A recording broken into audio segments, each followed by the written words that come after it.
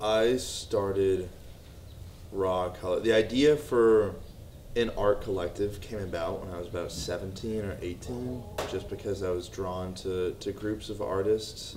I felt a lot of the musicians, the designers, the filmmakers at the time that I was really interested in. I kept seeing them coming from a specific place. I was able to work on a few projects where I was like initially meeting the group that eventually became Raw Color. It was this breath of fresh air where I had never really found people like that, and it felt like a family.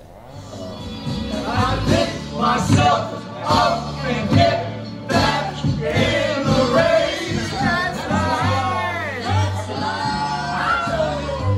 Dude, look at that. We have Ross. What was that? We have Ross. All right, Raw runs off with it.